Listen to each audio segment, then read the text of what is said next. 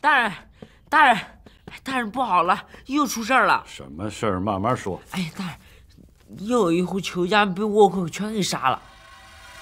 又是仇家？对，张万里说已经在那儿了，让我给大人报信儿。小扣子，你看家，哪儿也别去啊。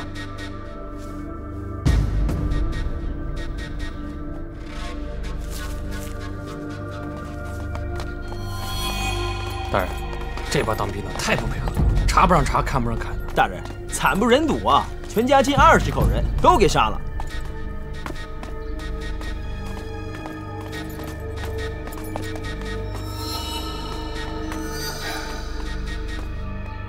恨不能杀倭寇啊！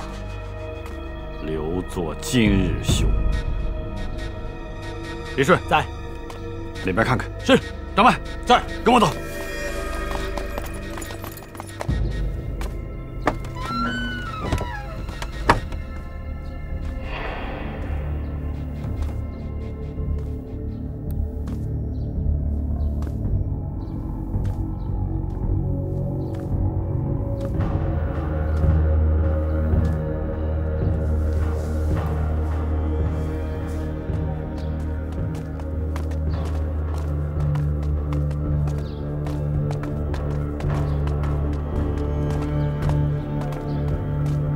大人，你看，他是谁？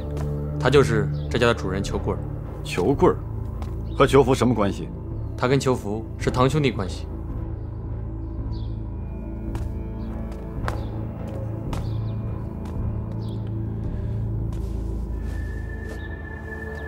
哎呀，这几天呢，这人死的，都让本大人心里发怵。大人。大人，我们查了各个房间，发现了大量的古玩字画，还有丞相的绸缎，都没有被拿走。哦，还有个消息，裘家的人没有死绝，还有一个活口。在哪儿呢？哦，就在那个旁边的杂物间里。这个人啊，叫阿鱼。大人，他是裘家的下人，受了伤。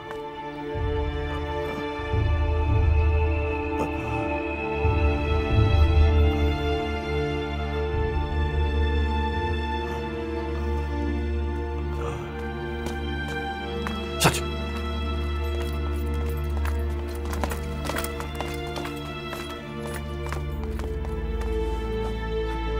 你谁？你干什么？来。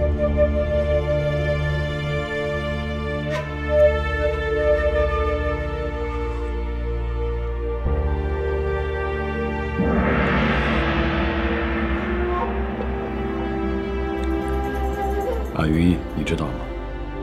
你是这儿唯一的活口。我叫周新，我是来帮你的，你别害怕，告诉我，你都看见什么了？把你看到的一切都告诉我，好吗？请你相信我。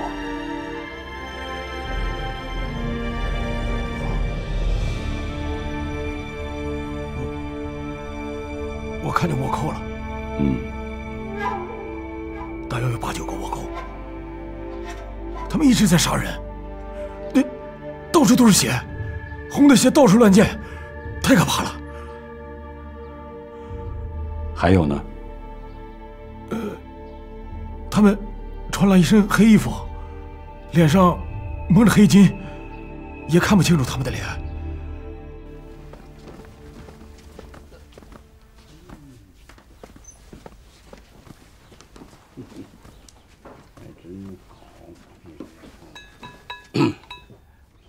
哎呦，岳父大人，没猜错的话，又是为周新的事儿来的。你明明知道墨水镇血案是个难啃的骨头，你还非让圣上派周新去，你这不是把周新往火坑里边摁吗？啊！哎呀，怪我把他的能力估计的太高了，行了吧？这个芦苇居功自傲，一介武夫，什么人都不放在自己眼里边。周新呢，办事是极认真的一个人，就认一个理。你说这2人在一块儿，他能办案吗？啊！再说现在，你看，说是平定了倭寇，这是芦苇说的。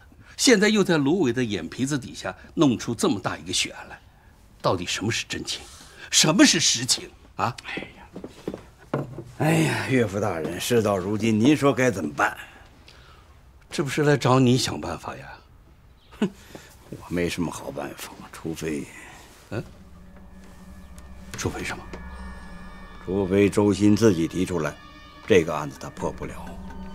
上朝的时候呢，我可以跟皇上提议换别人去。您看，那您说，哎呀，岳父大人，那您说我圣上让周新去，啊，周新又跟圣上说我不去，周新不要脑袋了，啊，换了你敢这么跟圣上说吗？那反正我是没有好主意了。哼，周新也真是的，让您老为他操多少心呢？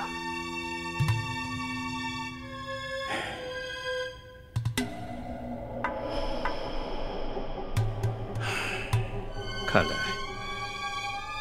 你是逼着我要亲自出马呀？啊？哎，岳父大人，这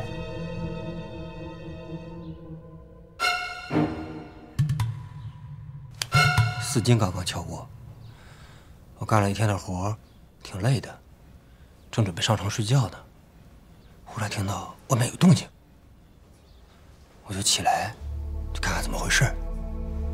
结果刚一开门，就有刀架到了脖子上，然后他们也不说话，直接把我架到了正厅里。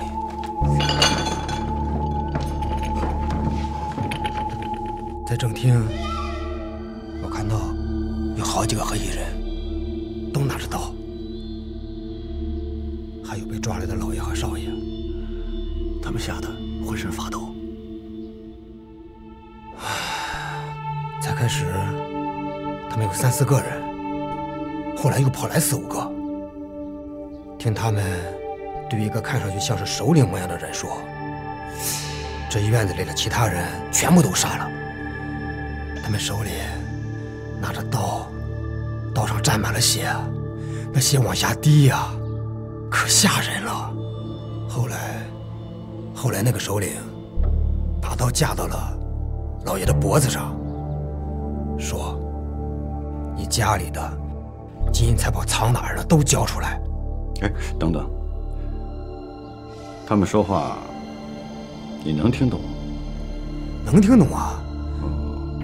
倭寇说的是汉话。对。后来呢？再后来，老爷就说，这家里的金银财宝都已经给找出来了，都在购物的箱子里，没有了。然后几个黑衣人就冲上去打他，打得他头破血流。那个首领又用刀划破了少爷的衣服，那刀尖儿划在了胸脯上，弄得少爷满身都是血。那少爷疼，叫得可惨了。天哪！然后老爷实在是看不下去了，就爬过来跪在了地上，拼命向他们求饶：“饶命！别打我儿子！我什么都告诉你，我家后院有个地窖，我的财宝都在里面，我愿意带你们去。别打我儿子！别打我！”然后我看到他们就去了后院，打开了一个秘密地窖。我当时正在前厅帮着搬东西呢，后院发生什么事我也不知道，那个地窖在哪里，怎么打开的都不知道。后来就看到那个首领一手拿着血淋淋的刀，一手揪着老爷的衣领，往后院走过去了。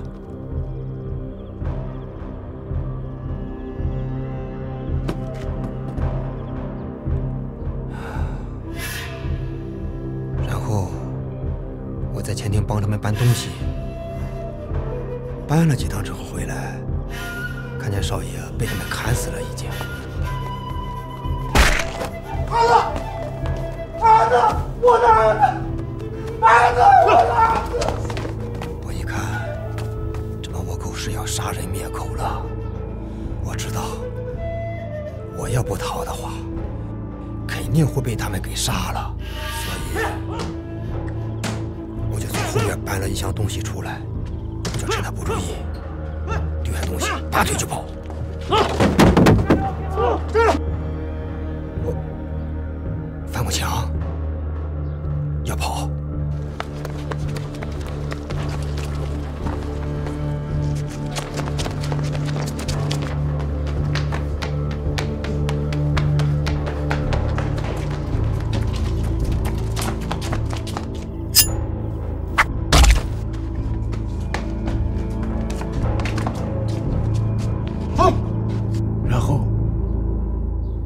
我在跑，没跑几步就晕了。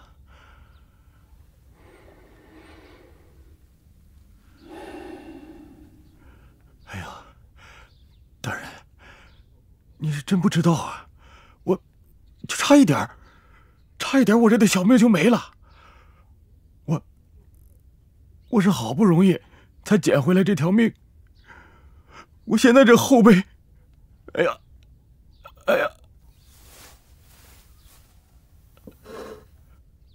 来，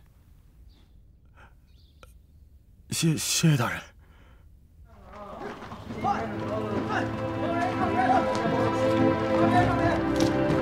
人劫财，犯下滔天罪孽的倭贼，已被汝将军剿灭。墨水镇的老百姓，大家以后可以安心过日子了。箱子里的头都是被我们围剿的倭寇的头，今后大家再也不用担心倭寇前来袭扰了，大家可以安心的过日子了。哦，太好了，太好了！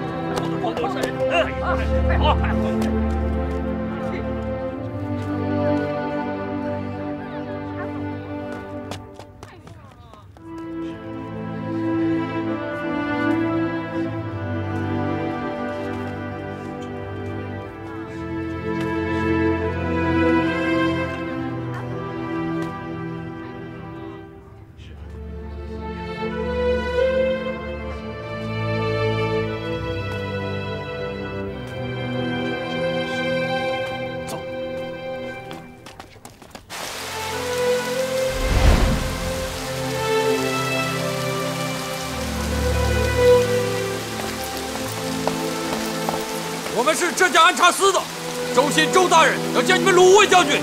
又是你们！我们鲁大人不见你们，我们家大人找你们家将军有话要说，耽误大事，吃罪不起。哼！我们鲁将军吩咐过了，今天任何人都不见。今天见也得见，不见也得见。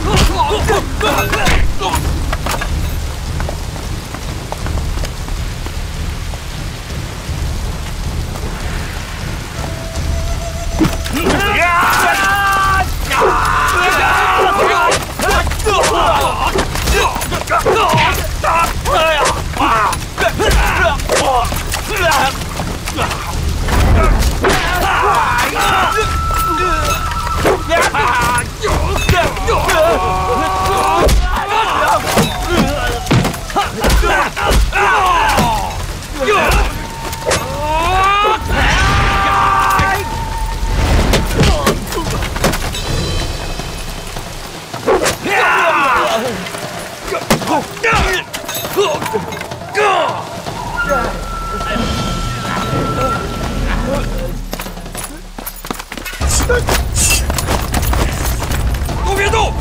谁敢动，我就杀了他！长官李顺，不得无礼。诸位，别打了，别打了，再打就，哎，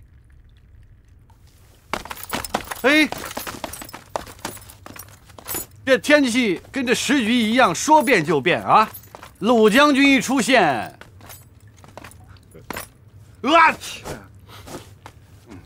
天晴了。闪开！鲁将军，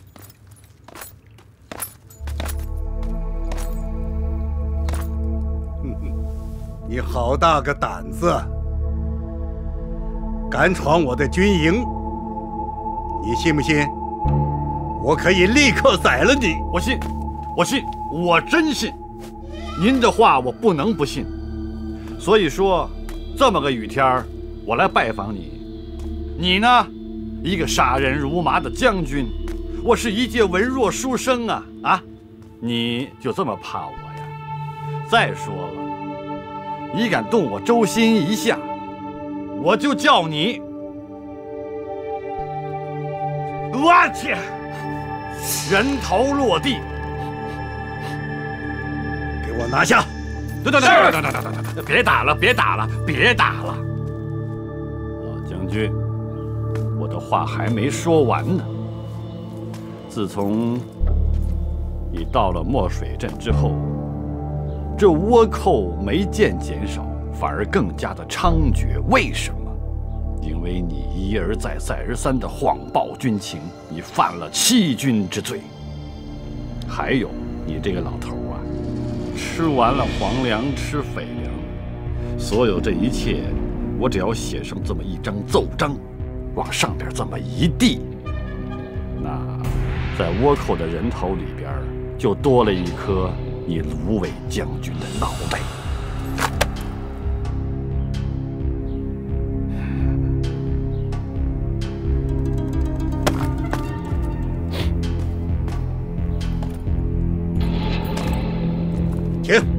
请。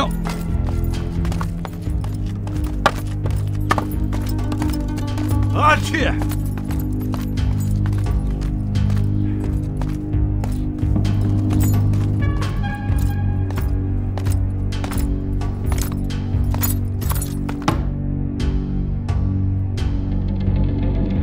放马过来吧，我芦苇死都不怕，还怕你啊？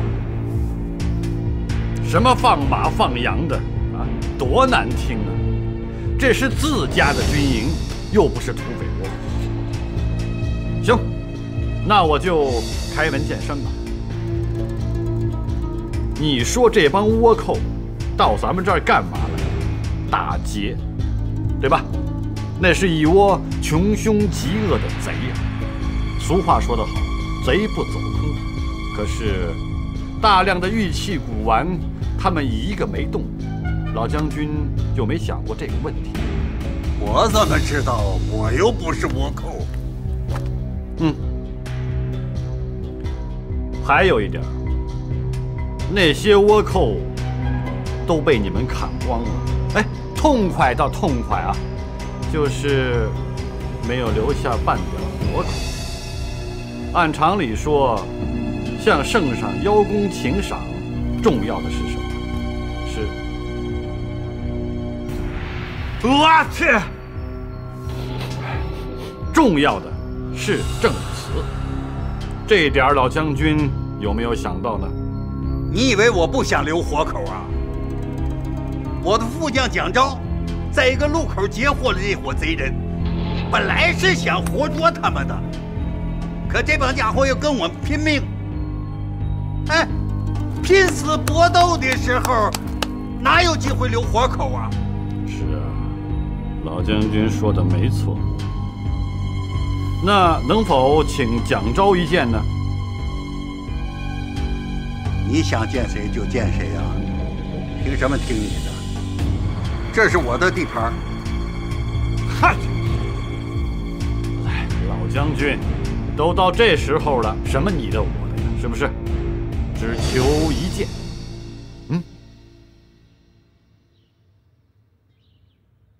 去，把蒋昭叫来。将军，末将蒋昭听候吩咐。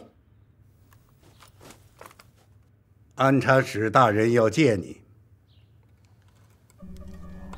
按察使大人是要给我奖赏啊，还是要给我加军饷呢？怎么说话呢？人家是皇上钦点的浙江按察使前来办案，案子要是办不成，这案子要是办不成，圣上那的赏钱你就拿不到了，是不是？那你就有啥说啥吧。是。我早晨照例在路口勘察过往的行人和车辆，没想到这伙人自己撞上来了，还跟我们正面冲突。区几个毛贼，怎么可能是我们鲁家军的对手呢？没几下，就全被我们给灭了。事情很简单，完了。是啊，久闻将军战功赫赫，刚才与我分享了一番。你是说那倭贼是大白天在街上行走，对吧？那马车的箱子里有没有裘家被劫的财宝呢？有吗？倭寇所驾的马车已经被我劫回来了。车上的物品就在院子里摆着呢。按察使大人是不是想开开眼，看看这些宝物啊？也就是砍我的头，我也不敢拿。看看倒是可以的，我可以看看吗？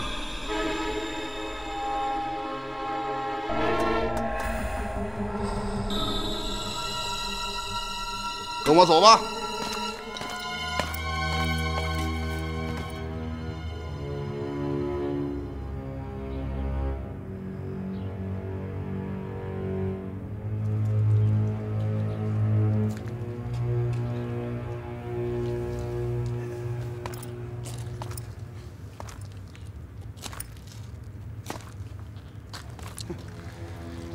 周大人，今天你是开了眼界了吧？啊，哼！您当了这么多年的官儿，也没见过这么多的金银财宝吧？啊！哈哈哈哈哈哈！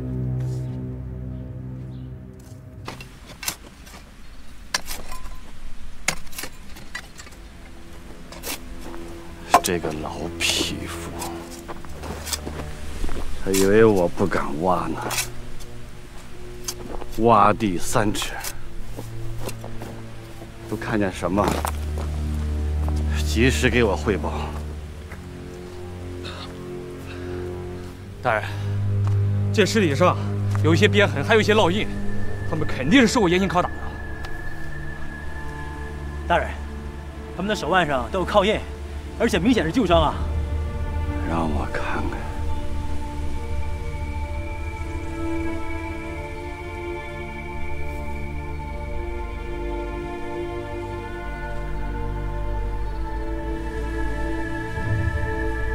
他们不是倭寇，他们是囚犯。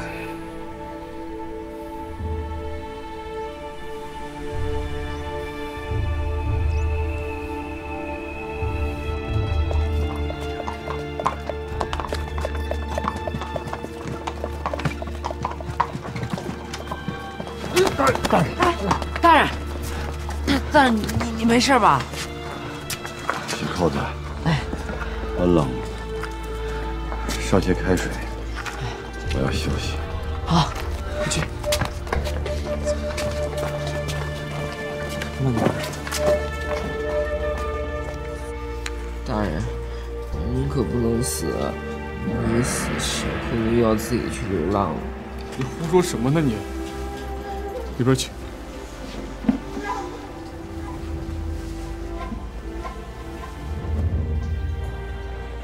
大人，你要是觉得睁开眼睛累，就闭上吧。闭上眼睛，好好休息休息。可是这药你得吃啊，吃了药，病才会好。大人，求求你了，你就吃一口。大人，你告诉我，我该怎么做？我该怎么做你才会好？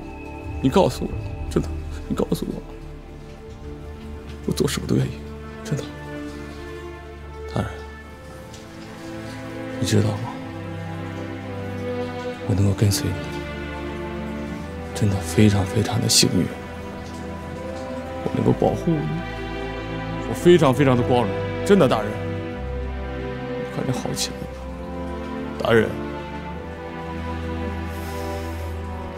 这到底是怎么了？不就是去一趟芦苇军营吗？行了，哭什么丧？郎中不是说了吗？大人只是劳累过度，心事过重，再加上风寒入骨，这才一病不起，又不是什么大事儿，晦气。哎，这四姐到底去哪儿了？大人都病成这样了，她都不关心。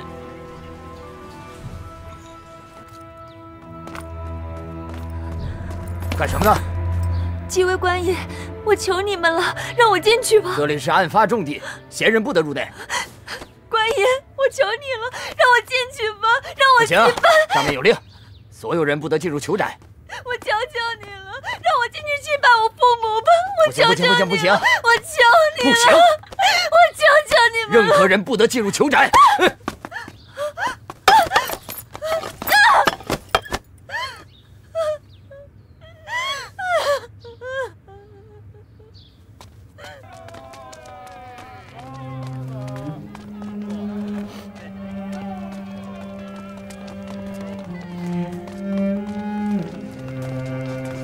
姐姐，我们是浙江按察使周新周大人的人，我们刚才看到你进囚宅被官兵拦住了。姑娘，你为什么要进囚宅？你跟裘家有什么关系？啊，你说出实情，说不定我们能帮你。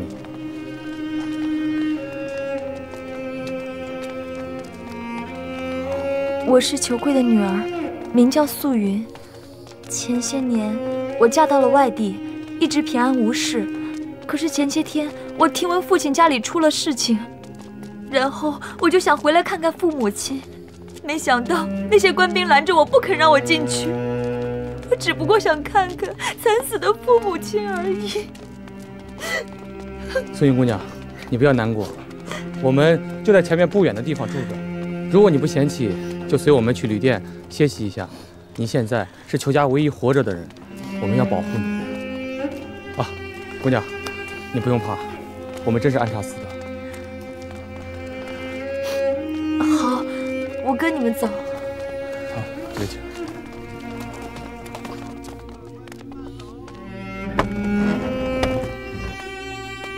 哎，姐姐，你先坐那儿休息一下。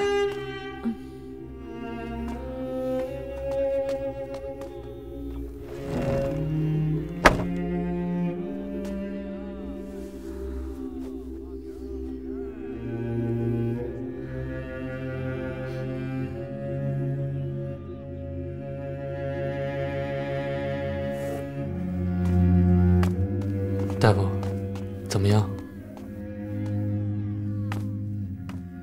不是，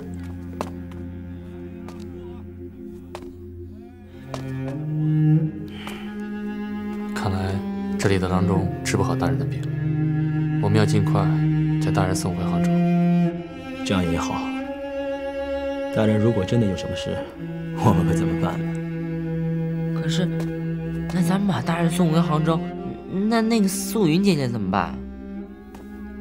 素云姑娘对这个案件非常重要，我们一定要保护好她。小口子，我去跟大人抓药，你们一定要多照顾素云姑娘，知道吗？好。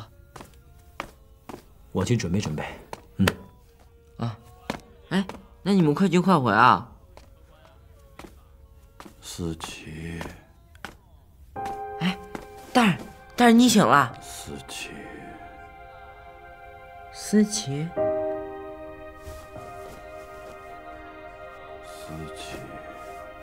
哎呀，思琪姐，你到底去哪儿了？大人都已经生病了，你怎么还不回来呀？哎，包子，肉包子嘞！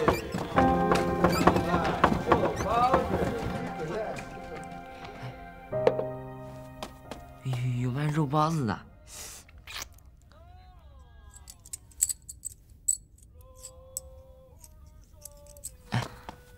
哎，那个姐姐，你饿不饿？哦，我不饿，我不想吃。我有点饿了，我下去买2个肉包子去，你在这等一下行吗？你饿了你就去吧，我在这等你。好好。肉包子，肉包子。哎，卖包子，给我来俩包子。你有钱吗？有，给你看，赶紧的，给我来俩包子，快点。不卖。为什么不卖啊？不是2铜钱1个包子，4个铜钱2个包子，不对啊？不对，那是店铺里面卖的，2个铜钱1个肉包。我这费了力气拎出来半天了，喊了半天，你才给这个价格，啊，我亏了。你要再加1个铜钱。我凭什么给你1铜钱？又不是我让你出来卖的，我不给。不给，那就不卖。哎，你不行，你必须得卖给我。我偏不卖。哎，不是，咱也不差这1个铜钱，你就卖给我得了。好吧。看在你说好话的份上，4个铜钱，给你。你说你早给我就完了，费那么多口舌。给，先给我1个。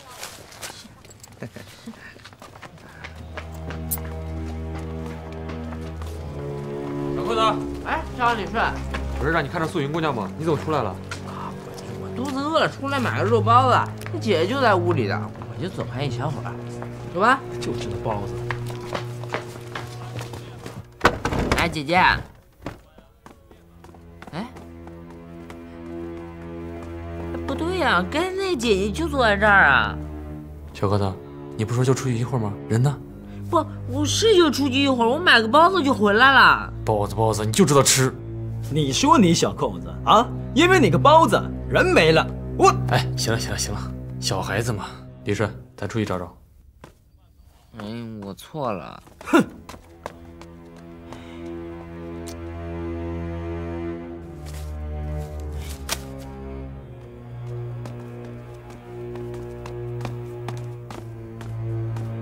店家，啊，有没有见到一个妇人出了旅店啊？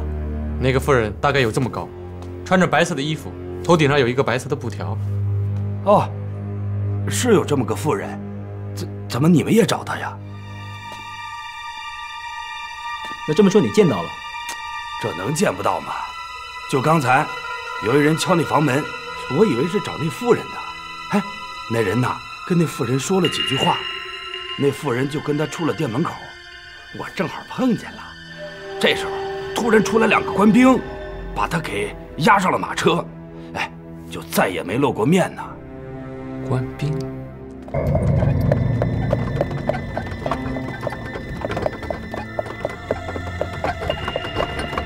看什么呢？啊，没事，走。哎呀，我也觉得这事儿不对劲儿，想问，咋又不敢问呢？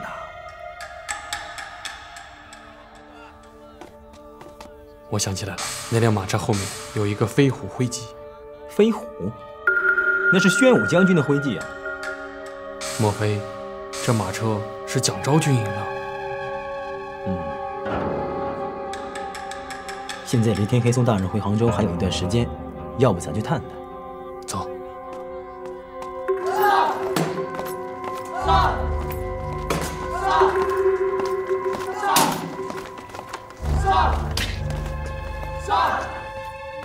哎，干什么呢？哎，那个官爷，是这样的，我这个兄弟啊，他老婆不见了，听说呢被抓到军营来了，我们过来找找。对，什么妇人？我们这里哪有妇人？走。哎，不是，你们别不讲理啊！都有人看见了，是你们当兵的，把我老婆掠上马车给带到兵营里了，赶紧给我放人！放屁！我们是鲁大人的兵，从来不干强抢民女的勾当。啊，那个官爷，您息怒啊！他那也是着急，他媳妇儿不见了嘛，对吧？你们当真没有抓一个妇人吗？当然没有！你们这2个无赖，要是再敢污蔑我们鲁家军，老子宰了你们！滚！不是，滚！怎么着？他打人怎么着？我赶紧给我放人啊！我们再去别的地方找找。这没完！走，等着！看来真不是他们干的。先回去。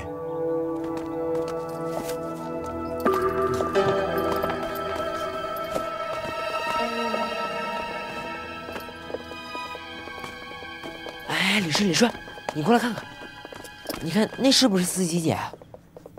思琪。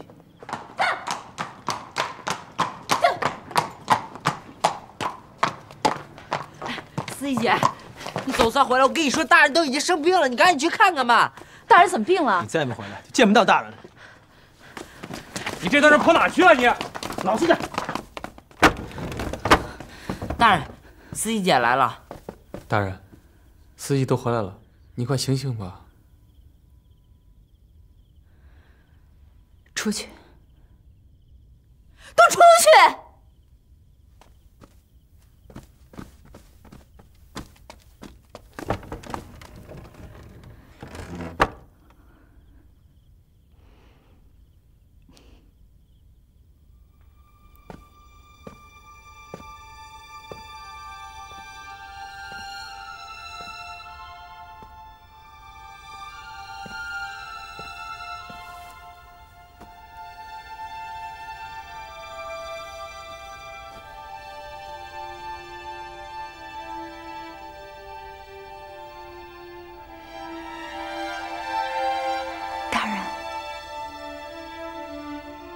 醒醒，我回来了。我，思琪，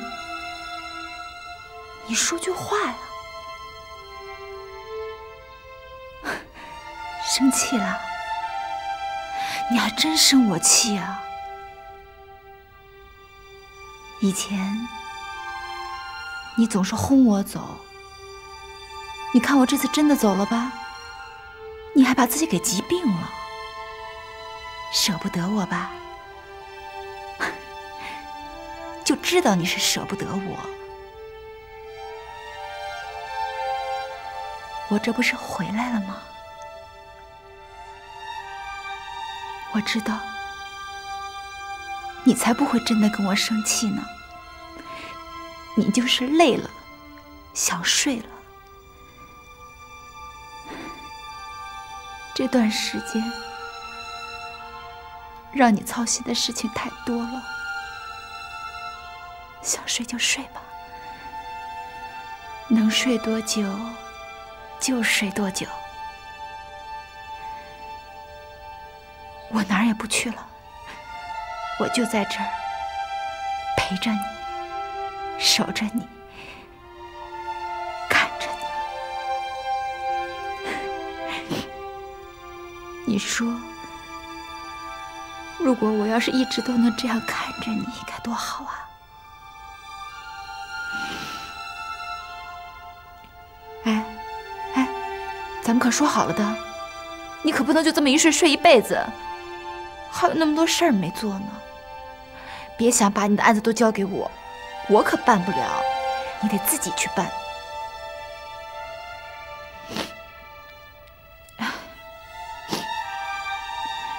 睡吧，等你睡够了，我叫你，你可得起来啊！哎，等你醒了，你想吃什么呀？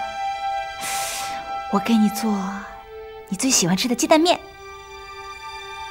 你老说我不男不女，其实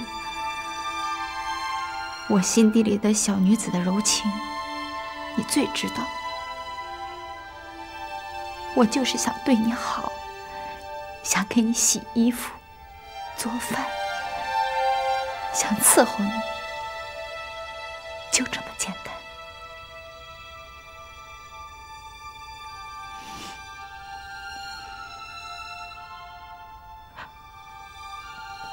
我这才走了几天啊，你就瘦了。以后我再也不惹你生气了啊！我错了，以后我再也不走了，永远也不会离开你。别生气了，瞧你这嘴干的，连口水都不知道喝。我去给你倒水喝啊！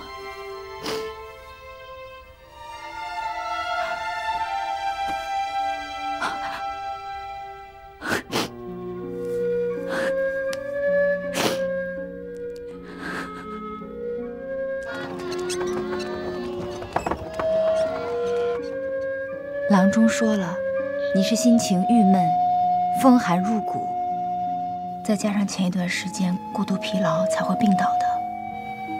现在好不容易缓过来了，得好好静养身子才行。我是说，我知道，你是想问我这些天都去哪儿了？等你病好了，我再告诉你，好吗？我是说，我想回杭州了。回杭州？墨水镇的案子还没结呢。这案子结不了，结不了了。怎么了？这一病，连斗志都没了？不是斗志，是我周兴无能。怎么无能了？傅侍郎的案子我结不了，墨水镇这个案子我也结不了，这不是无能吗？这还没到最后时候，你怎么就知道结不了呢？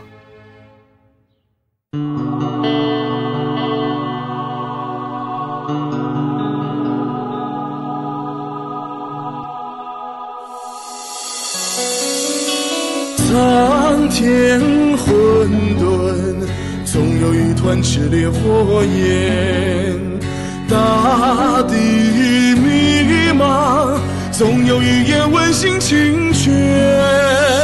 愿中求生，愿许在海大，大字上面横拔剑，那就是朗朗